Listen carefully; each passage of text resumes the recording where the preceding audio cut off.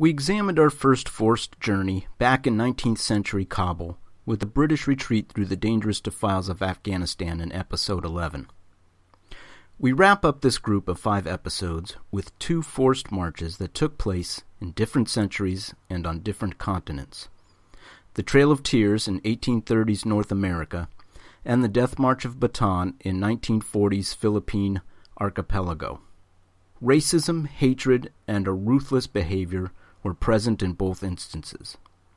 In both cases, the defeated were completely surrounded and subject to the whims of their conquerors. In both cases, the defeated were dehumanized before they were mistreated. Manifest destiny would also play an overarching role from the Atlantic coast of a newly independent America to the shores of occupied China. The Japanese felt they were destined to rule an empire that spread east, while the Americans felt they were destined to rule an empire that spread west. It was inevitable that these two empires would collide, and in this study, the Americans will be both victim and victimizer.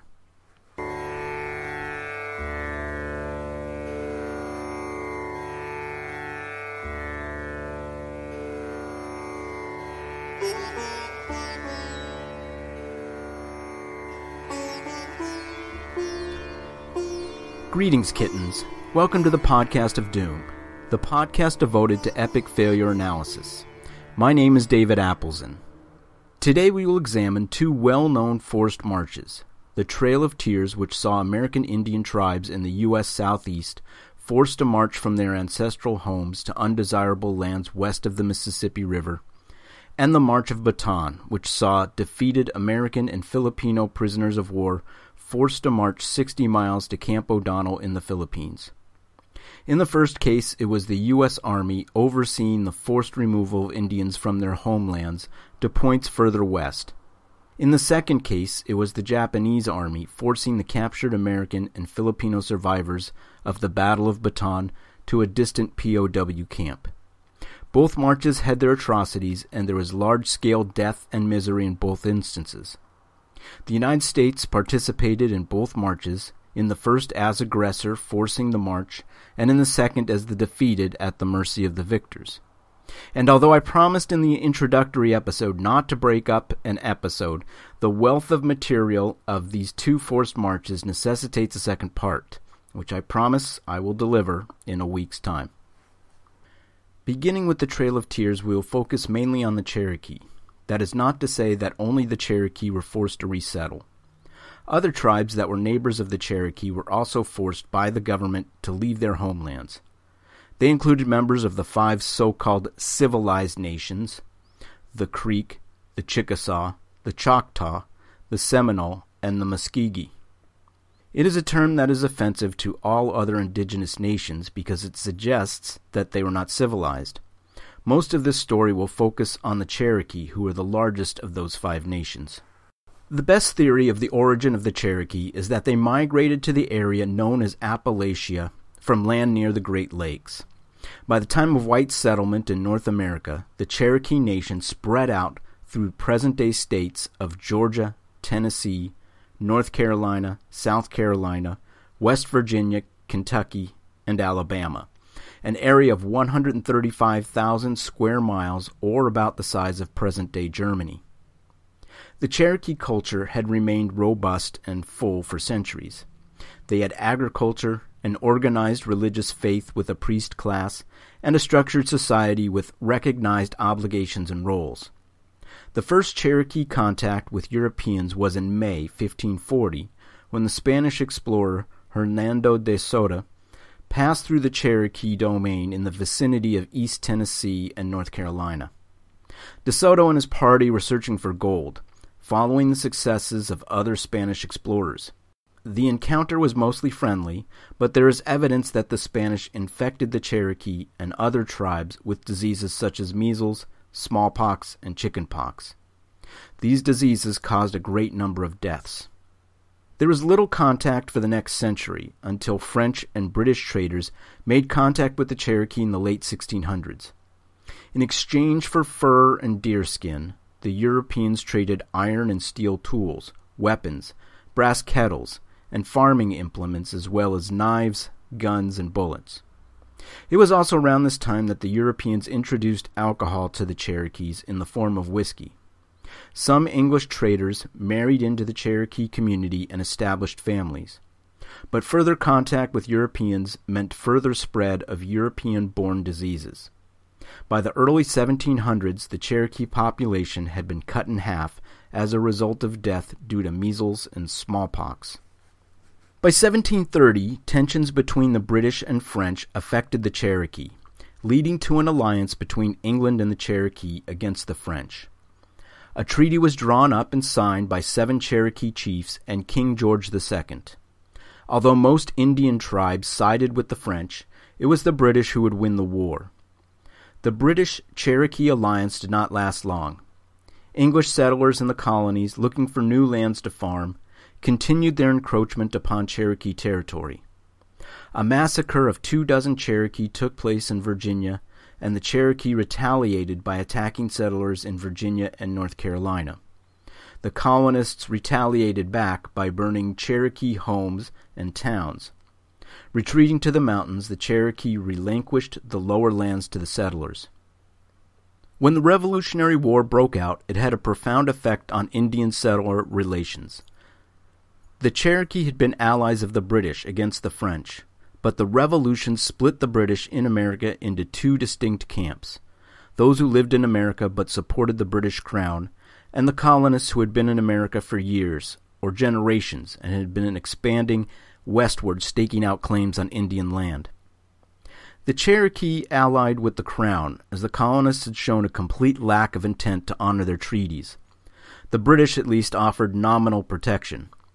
But that would end with their surrender to the colonists and their French allies. The British would honor the peace treaty they signed with the newly established United States of America and remove all of their troops from their former colonies. The withdrawal would leave the Indian tribes on their own against the encroachments of American settlers upon their lands. The idea that the United States of America was destined, perhaps divinely, to spread from the Atlantic to the Pacific Ocean began to take form. Less than 15 years after the Trail of Tears, the United States would continue to pursue this concept of manifest destiny. So many thousands of miles to the west that most Europeans considered it the Far East. In 1853, President Millard Fillmore commissioned Navy Commodore Matthew Perry to negotiate a trade treaty with Japan. As the Indians had learned, Americans had a very nuanced definition of negotiation. Perry led this trade mission at the head of 4 steam-powered warships. Prior to Perry's trade mission, Japan had been an isolationist country, limiting its contact with other cultures, strictly regulating trade, and ignoring the rapid advances in military technology enjoyed by the Western nations. The U.S. had several reasons for desiring a trade treaty with Japan. First and foremost was their competition with the great European powers who had established trade treaties and their own communities in China and other Asian nations. Also, the U.S. needed supply and maintenance depots for its fleet of merchant ships, so that the ships could take on more coal and make needed repairs.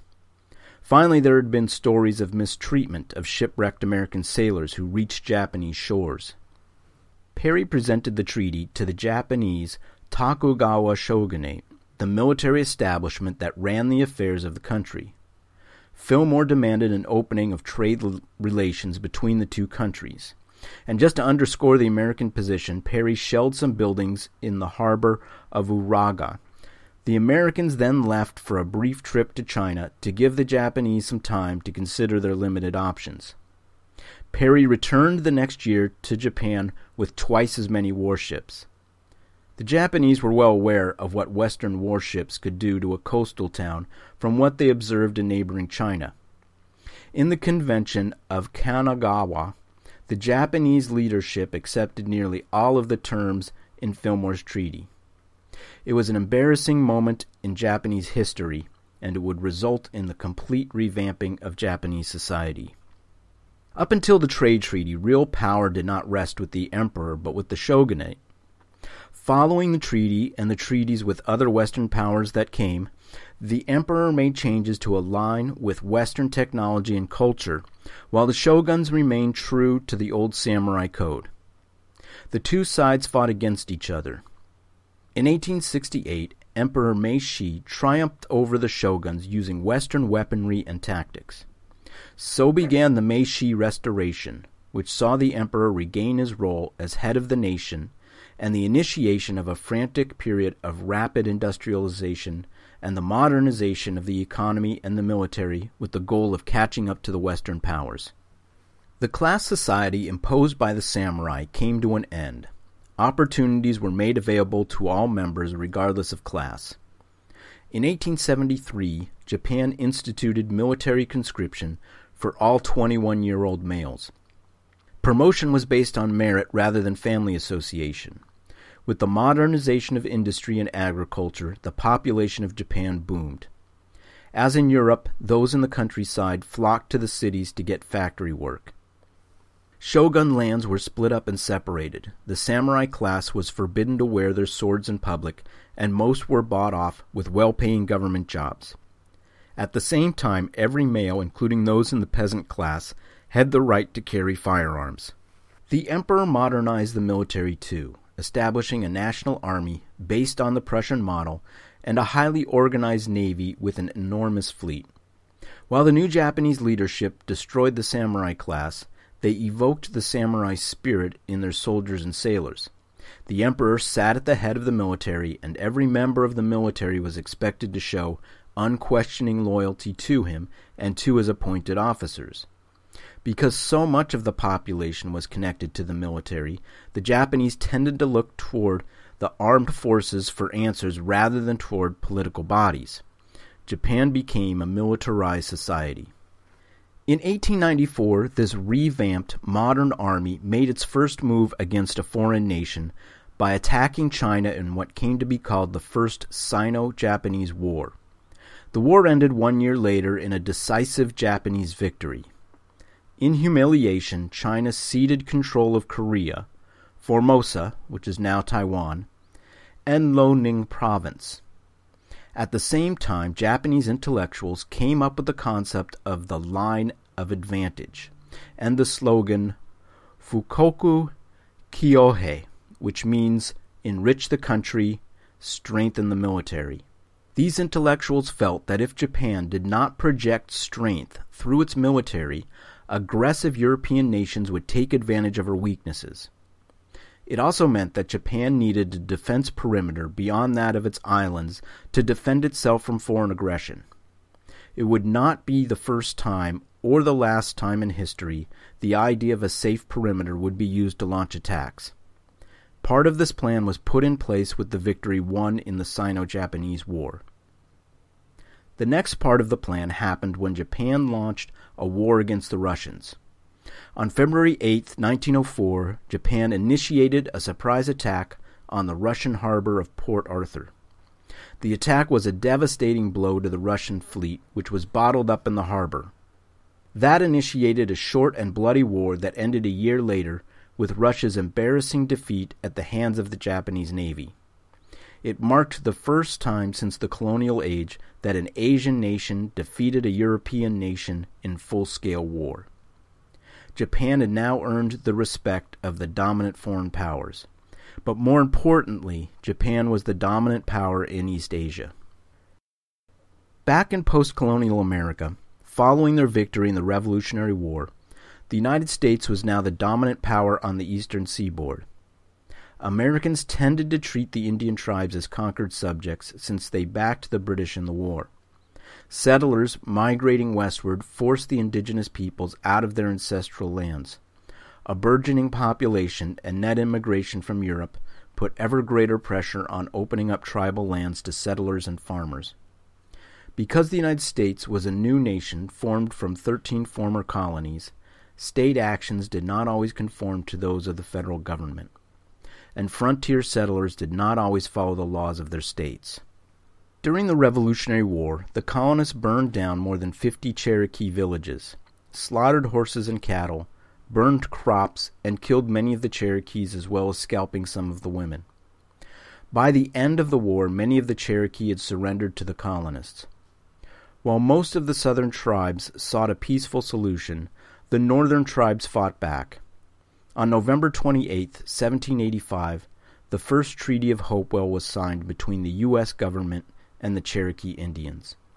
The treaty set out a western boundary for American settlement. However, many Cherokee referred to it as talking leaves, meaning as soon as it suited the Americans, the terms of the treaty would blow away like leaves in the wind. The Cherokee also complained that 3,000 settlers in the de facto state of Franklin were already squatting on Cherokee lands.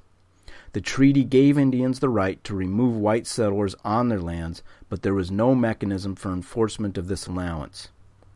Georgia and North Carolina claimed the federal government did not have the authority to hand over land in their states.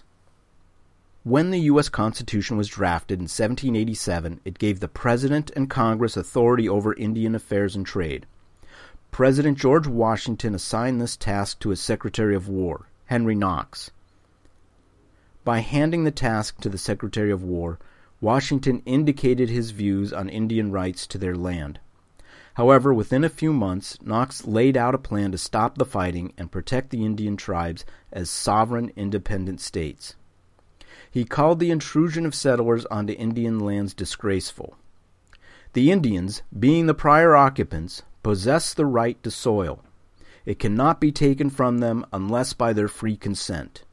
To dispossess them would be a gross violation of the fundamental laws of nature, and of that, justice, which is the glory of a nation.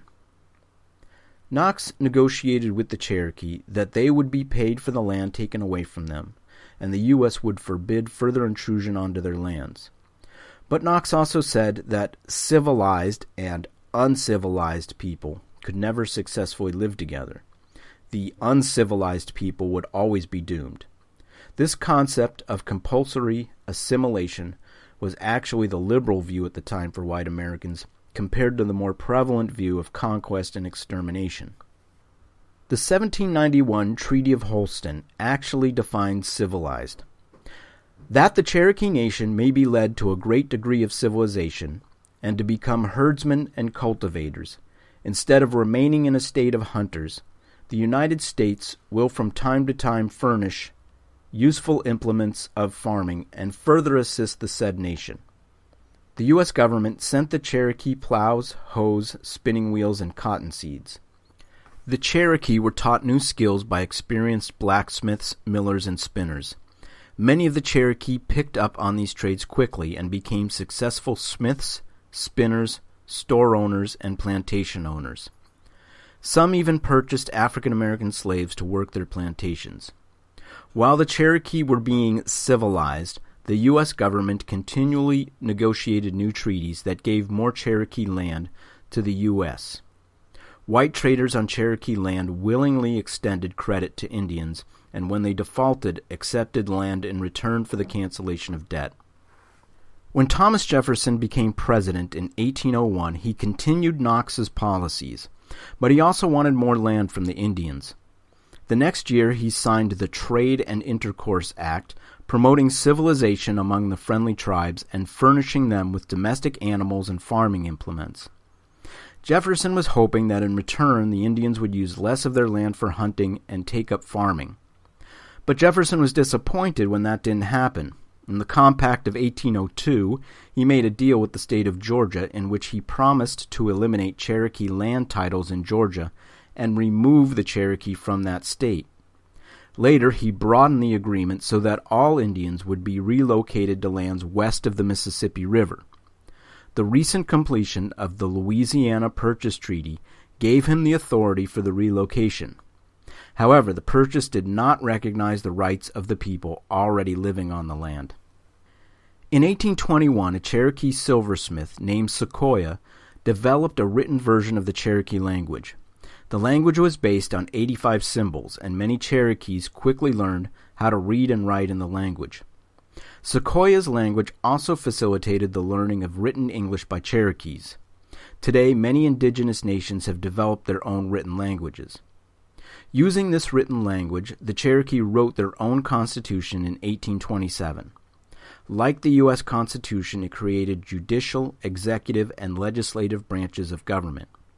It defined the boundaries of the Cherokee Nation and forbade Cherokees from selling their lands. Anyone moving outside of Cherokee lands was stripped of citizenship. In 1828, John Ross was elected the principal chief of the Cherokee.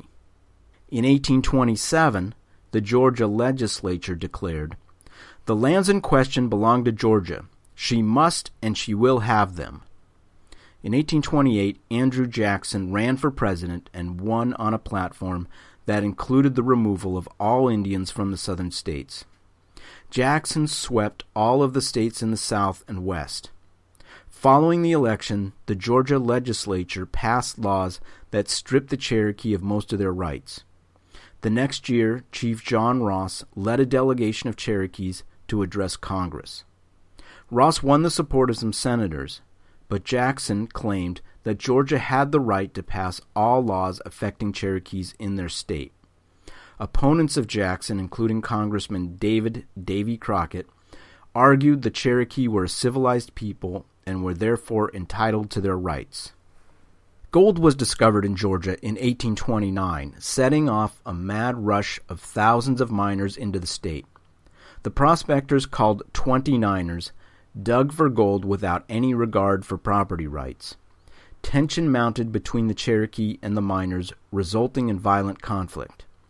Greatly outnumbered, the Cherokee were repeatedly defeated and pushed further off their lands. Later that year, the Georgia governor declared that all Cherokee land within the state boundaries belonged to the state of Georgia. In 1830, a bill called the Indian Removal Act was introduced into Congress. Former Georgia Governor John Forsyth said in support of the bill that the state of Georgia should never have to submit to the intrusive sovereignty of a petty tribe of Indians. He called the Indians a useless and burdensome people and a race not admitted to be equal. The bill passed by a narrow margin, and President Jackson signed it into law. The law allowed Jackson to give unsettled land west of the Mississippi to the Indians in exchange for the highly desirable land east of the river, although the act made no allowances for the Indian tribes already living west of the Mississippi. Georgia then passed a law prohibiting Indians from mining for gold or from meeting for political purposes. In reaction to these laws, Principal Chief John Ross hired attorney William Wirt and filed suit in the U.S. Supreme Court against the state in the case Cherokee Nation versus Georgia. The lawsuit claimed that the state of Georgia did not have jurisdiction over the Cherokee because they were an independent nation. The suit asked the court to strike down all Georgia laws concerning the Cherokee. Under Supreme Court Chief Justice John Marshall, the court declined to hear the case, stating that the framers of the Constitution did not really consider the Indian tribes independent nations, but rather dependent domestic nations under the jurisdiction of the states. Marshall concluded that the Supreme Court lacked jurisdiction over such a case. The determination was a double blow to Indians. Not only was their suit thrown out, the U.S. Supreme Court defined all Indian tribes as dependent nations subject to the laws of the states in which they resided. As a result, the Choctaw, the Chickasaw, and the Creeks agreed to being relocated to the new Indian territories west of the Mississippi. Still, the Cherokee held out. Georgia passed another law, this one requiring whites living among the Cherokee to obtain licenses of residency and to take an oath of loyalty to the state. 11 missionaries working for the Cherokee refused to comply with the law, claiming that the state had no authority over the Cherokee Nation. The missionaries were arrested. 9 of them agreed to abide by the law, but Samuel Worcester and Eliezer Butler held out. These 2 missionaries were tried, convicted, and sentenced to 4 years of hard labor in a Georgia prison. Worcester and Butler hired Wirt, and the case Worcester versus Georgia was brought before the Supreme Court. This is a good time to mention that Chief Justice Marshall was basically the founder of the modern U.S. Supreme Court. He made the court equal in power to the President and to Congress. He expanded the powers of the federal government, and he established that federal law superseded state law. He was the longest-serving Chief Justice, and his decisions carried great authority and influence. In Worcester v. Georgia, Marshall concluded, "The Cherokee Nation, then, is a distinct community, occupying its own territory, in which the laws of Georgia can have no force." It was a complete 180-degree turn from the Cherokee Nation decision. The Cherokee were a sovereign nation. The laws of Georgia violated treaties signed between the Cherokee Nation and the U.S. government. The arrest and conviction of Worcester violated U.S. law and the authority of the President. Individual states had no authority over Indian affairs. Victory was at hand. However, there was only one small fly in that vast kettle of ointment. The court had no mechanism for enforcing the decision. It relied on the office of the President to do that. In response to the court's ruling, President Jackson stated, "John Marshall has made his decision, now let him enforce it." Marshall's decision imposed no obligation on the President. The court did not ask federal marshals to impose the ruling on the state of Georgia, as was the custom at that time. Jackson took no action and said the court had no authority to coerce the state to yield to its decision. Worcester and Butler were eventually pardoned, and in return they never went back to Cherokee lands. The Cherokee were a sovereign nation. Mr. President, feel free to forcibly remove them from their land. Returning to 20th century Asia, the Japanese were enforcing their will on several sovereign nations. Japan now had a presence in Manchuria, Korea, Taiwan, and some former Russian islands. They had officially joined the Imperial Powers Club. The other imperial powers invited Japan to help it quell the embarrassing Boxer Rebellion, in which the Chinese had the gall to demand they control their own internal affairs. Japan was part of the 8-member alliance that put an end to that. The unequal treaties they had signed with the West were removed, and Japan was treated as an equal by those nations. In 1902, Japan signed an alliance with the British, who were at the time competing against the Russians for influence. Remember back to the Great Game from Episode 11? The alliance came in handy during the Russo-Japanese War, when through some tricky politics it meant the French could not aid the Russians. The alliance also meant that the Japanese would enter into World War I on the side of the Allies. The Japanese were not heavily involved in the First World War, but they did defeat the Germans at Qingdao, and they aided British shipping in the Mediterranean. As a result of being on the winning side, Japan was granted Germany's possessions in the Pacific. That included the Marshall Islands, the Carolines, the Marianas, and the Chinese port of Jiaozhou Bay.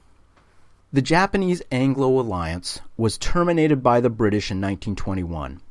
The Japanese war in China never quite went down that well in the United States, who feared an overly aggressive Japan intervening in their colonial affairs in the Pacific. The Japanese victory over Russia in 1905 did not allay those fears. Feeling that they had to choose sides, the British backed the Americans, and the alliance with Japan was dissolved.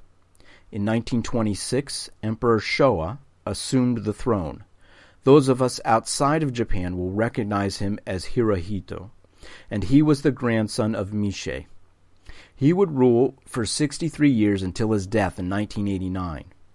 During the early years of his reign, democracy would move in fits and starts. When the global depression of the 1920s and 30s came, the military slowly pushed the parliament aside.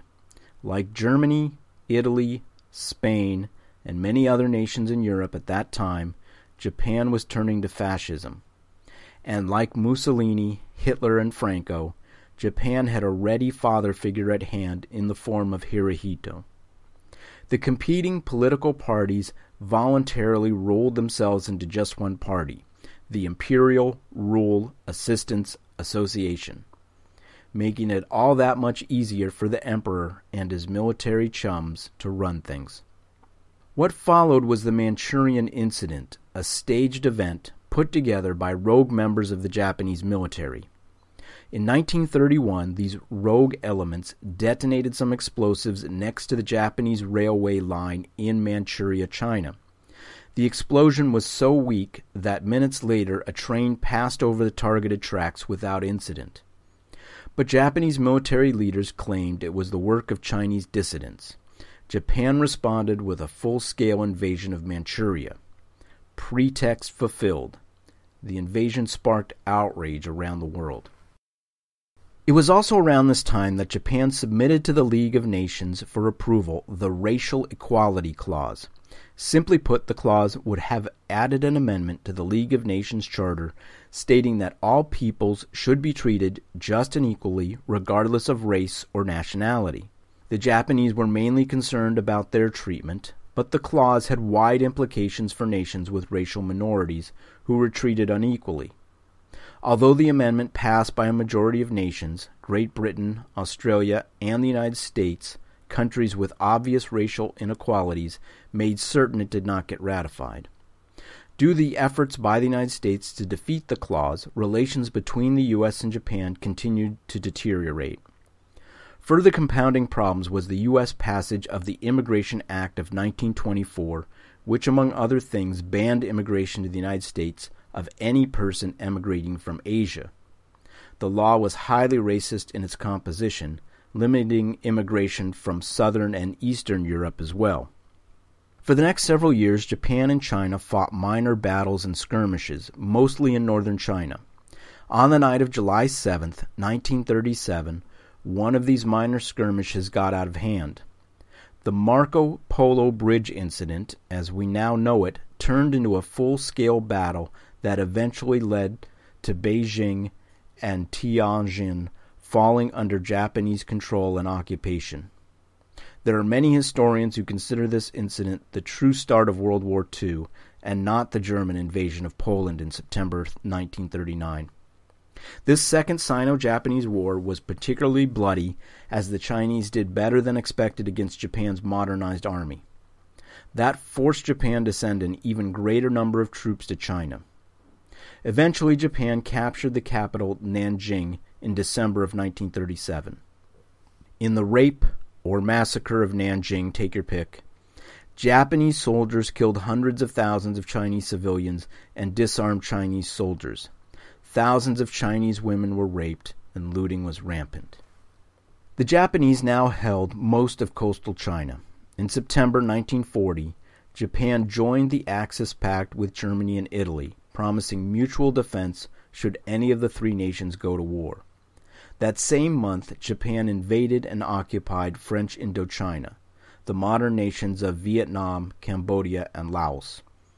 The United States was already supplying China, Japan's enemy, with money, supplies, and military experts.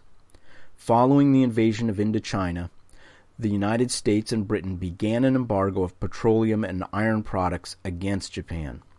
It was a crippling move for Japan, which lacked the natural resources to produce these items within its own borders. Japan's options were limited. They could do nothing and watch all of their military conquests and their army and navy collapse, not to mention the damage to their own country, due to a lack of resources.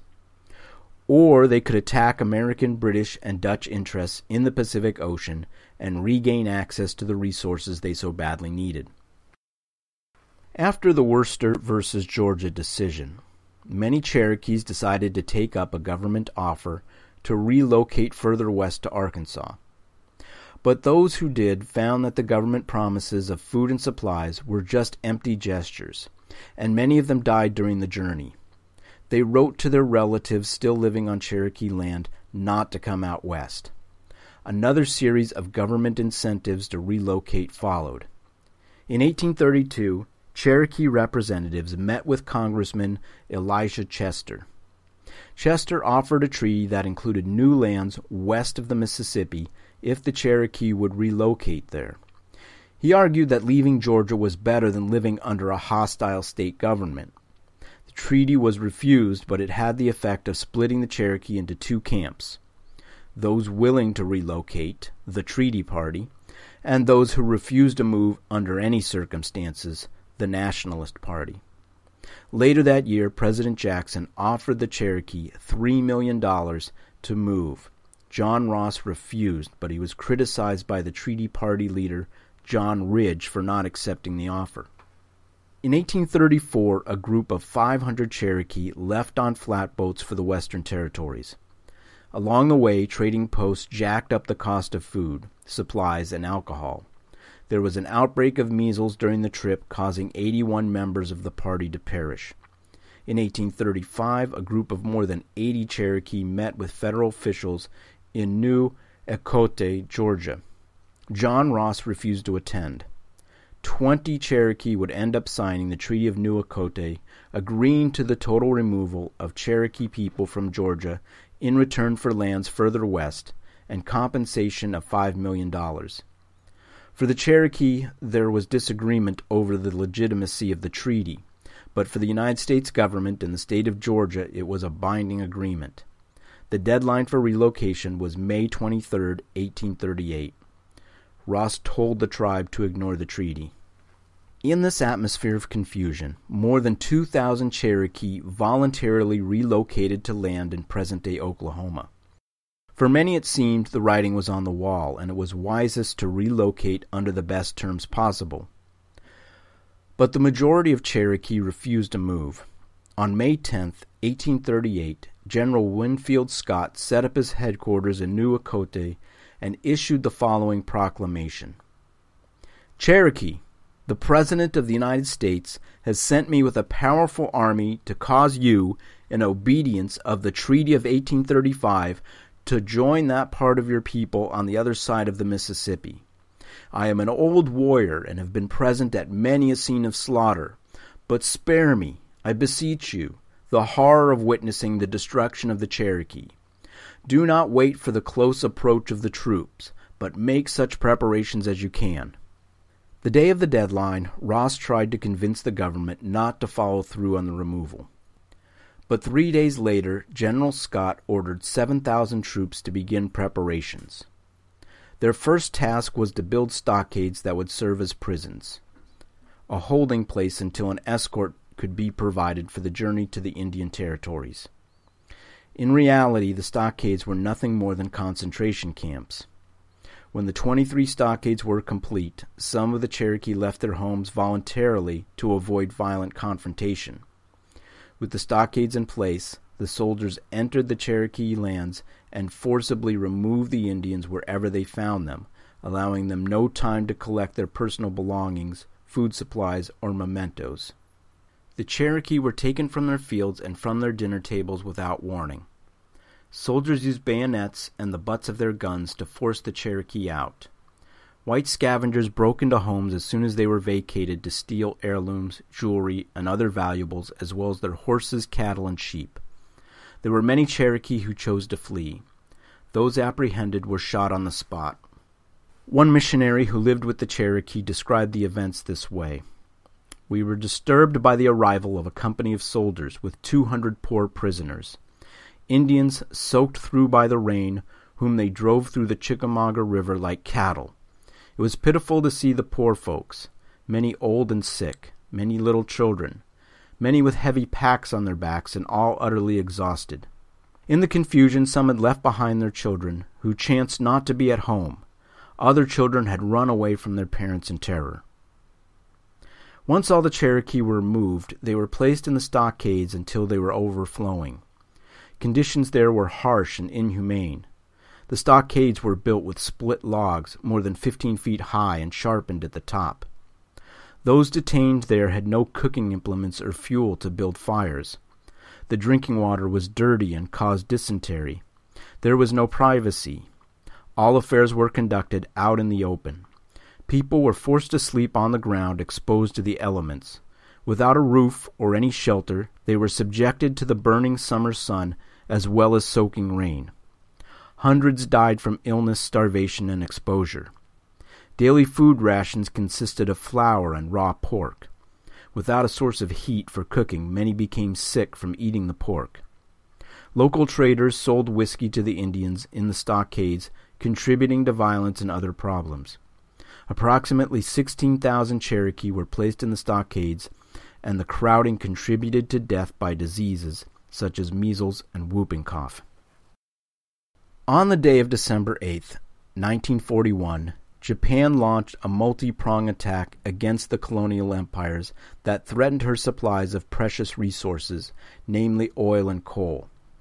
One part of the attack was launched against Hong Kong, another against Singapore, a third against Malaya, another against Guam, and on the other side of the international timeline, where it was still December 7th, they launched a major attack against the home base for the U.S. Pacific Fleet at Pearl Harbor.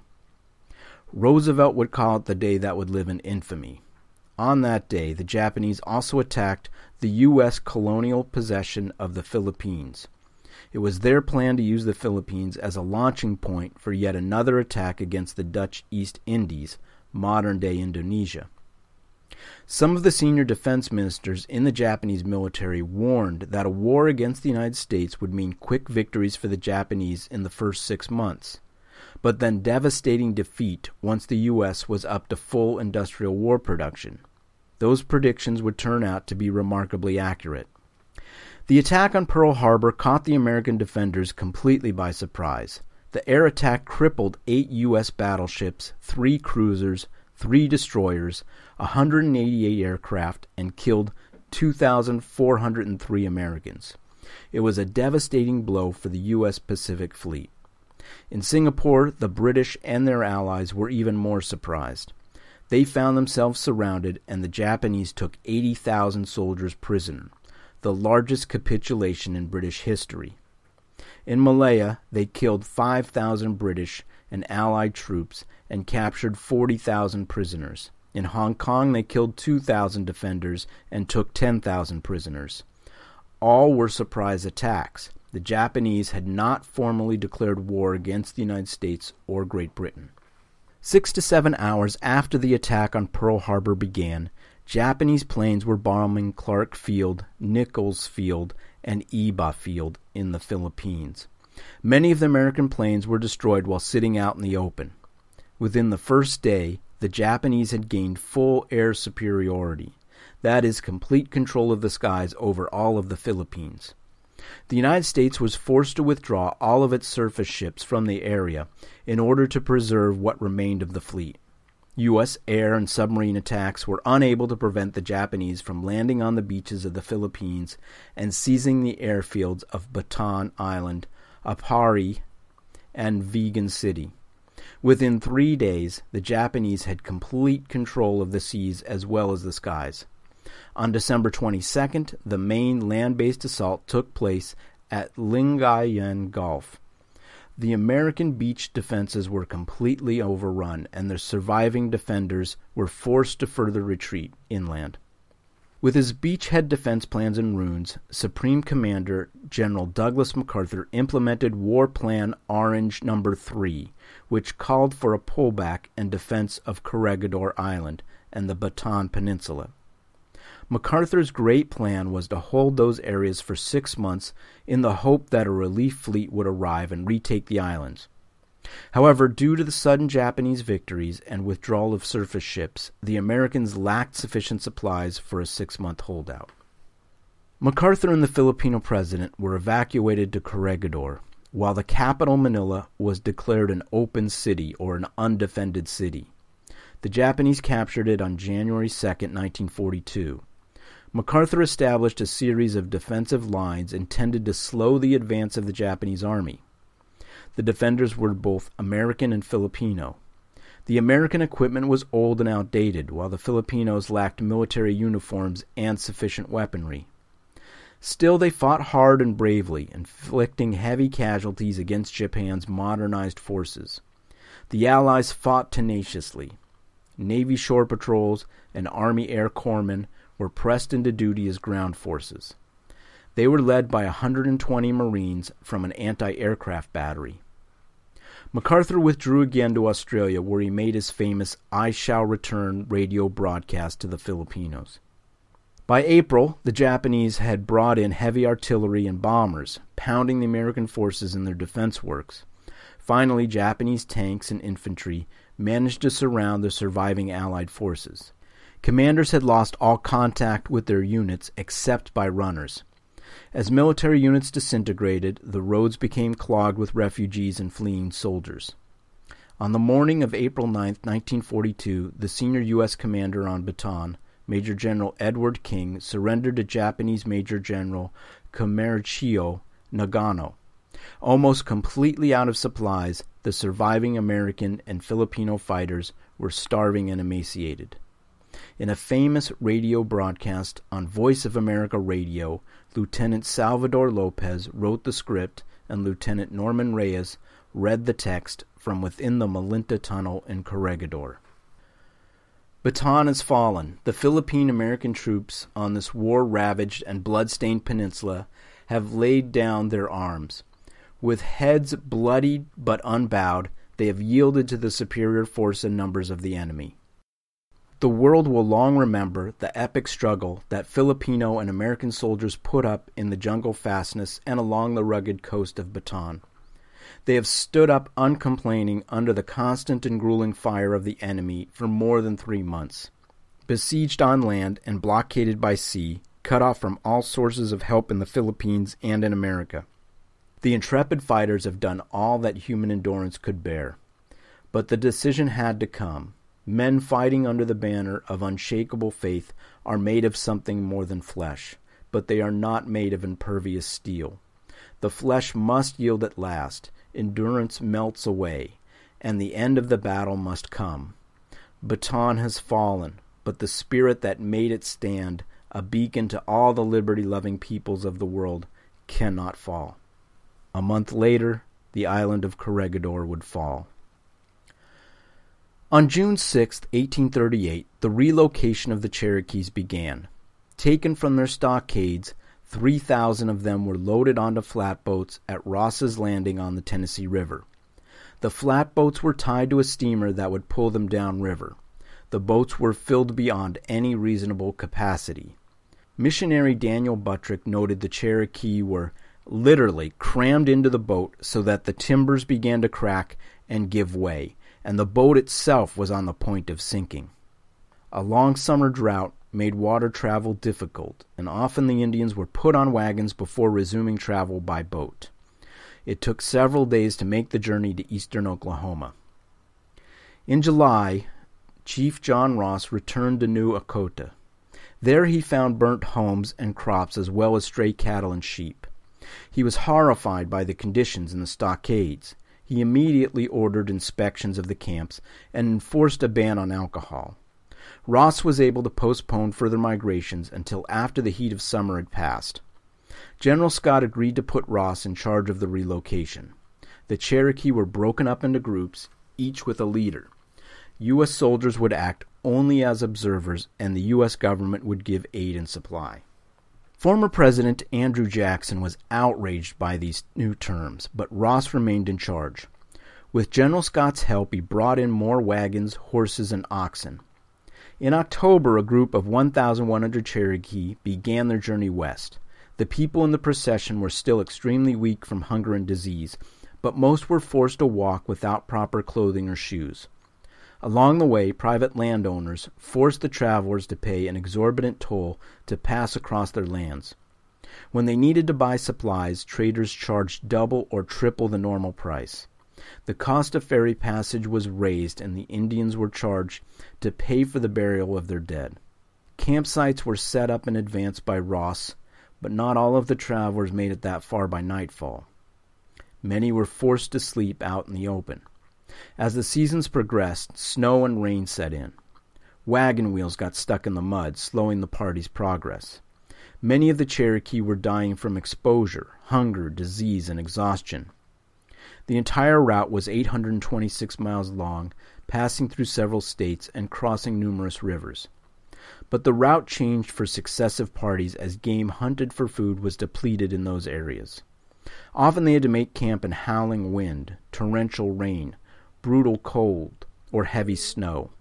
Measles, whooping cough, dysentery from dirty drinking water, and respiratory infection were widespread. The last group of Cherokees left Ross's Landing in December. They were the oldest and the frailest of the group. During this final journey, Chief Ross's wife, Quaty, died, and he buried her in the frozen ground of Arkansas.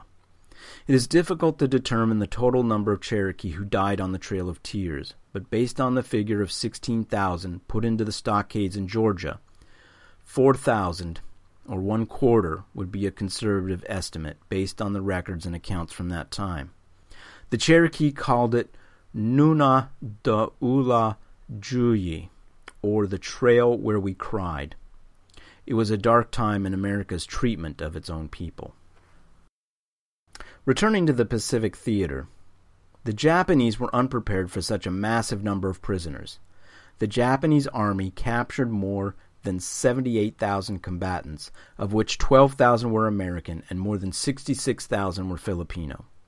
The Japanese were expecting the siege to last one more month. They had made no preparations for transporting or housing a large contingent of prisoners. The samurai code, which was still loyally followed by Imperial Japanese soldiers, expected a warrior to fight to the death or commit suicide rather than surrender. This may have played a part in how Japanese soldiers viewed prisoners of war. Instead, the Imperial Army was faced with the prospect of removing all of their enemy prisoners from the battlefields before commencing their attack on Corregidor. They refused to spare any vehicles that they planned to use for the attack, and there were few available railroad lines. The relocation of the prisoners of war, or POWs, would take place in 3 phases. The first was a 31-mile march from Marileves through Balanga, the capital of Bataan, and then on to San Fernando.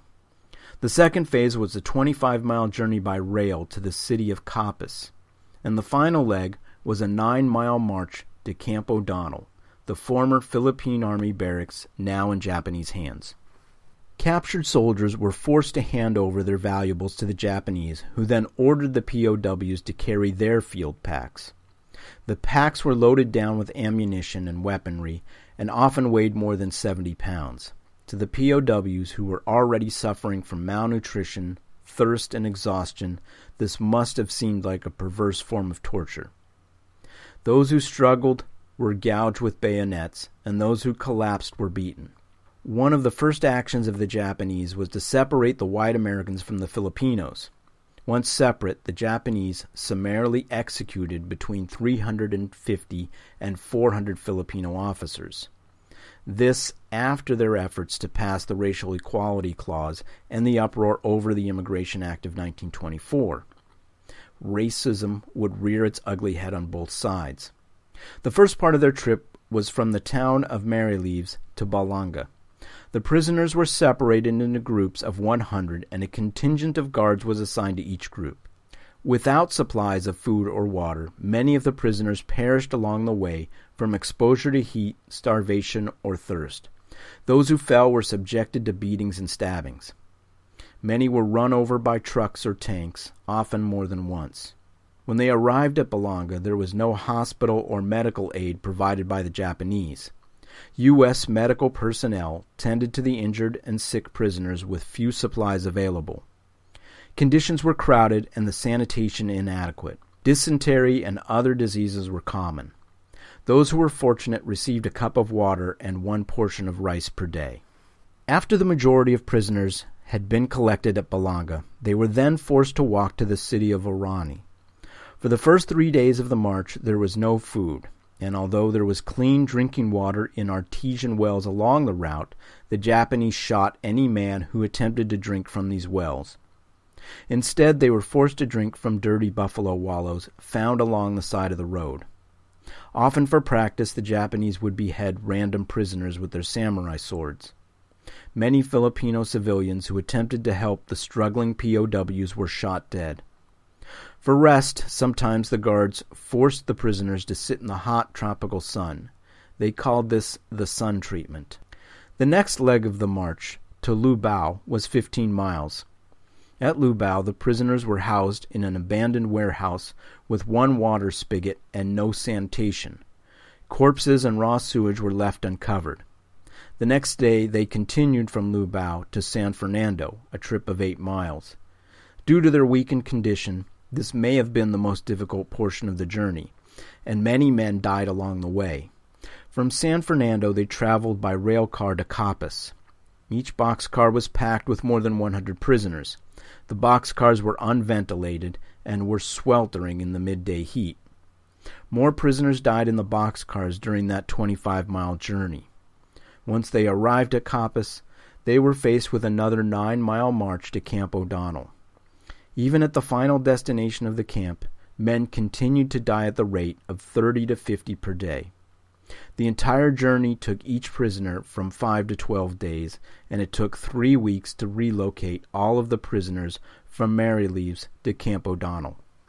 We will never be certain of the exact number of people killed on the Death March of Bataan.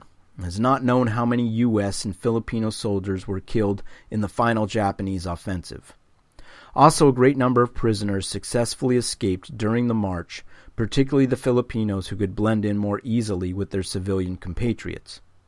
The best estimates are that of the 12,000 American soldiers caught on the Bataan Peninsula, about 650 died during the march. Of the 66,000 Filipino troops, 5,000 to 10,000 died during the forced march.